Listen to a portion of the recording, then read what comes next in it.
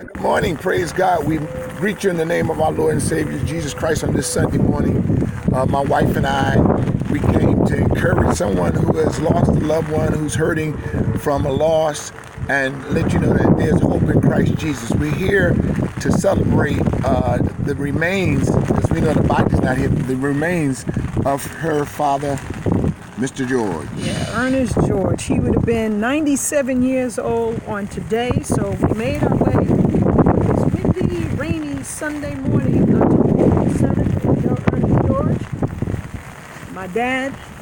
And he, like what I said, he would have been 97. But we just come to encourage someone who might have lost a loved one.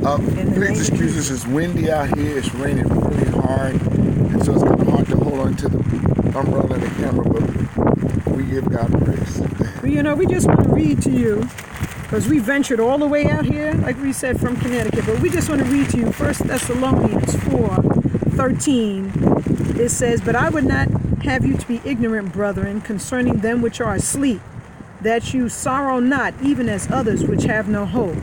For if we believe that Jesus died and rose again, even so them also which sleep in Jesus will God bring with him. For this we say unto you by the word of the Lord, that we which are alive and remain until the coming of the Lord shall not prevent them which are asleep.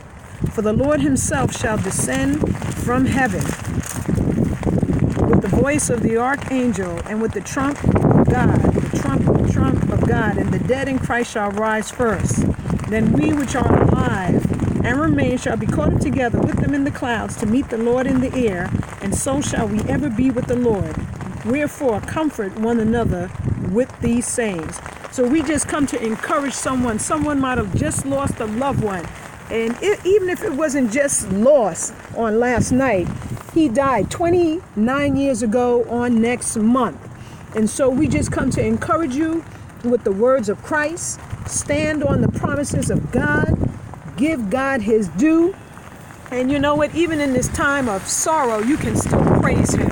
In spite of the situation, you can still praise the Lord, because God has kept you.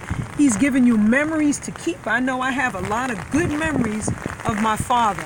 And so as we come out here today, we didn't just come just to come, but we came to encourage a soul. We came to encourage someone concerning their walk with God. If you're hurting on today, know this, that God is concerned about you. He knows every tear. He knows every hurt, every pain, in the name of Jesus. So we just thank God for being able to make it out here on today.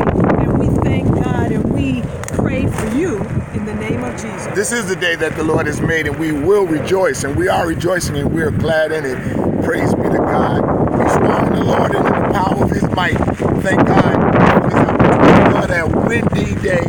We honor the King in Jesus' name. In Jesus' name, we love you, Dad.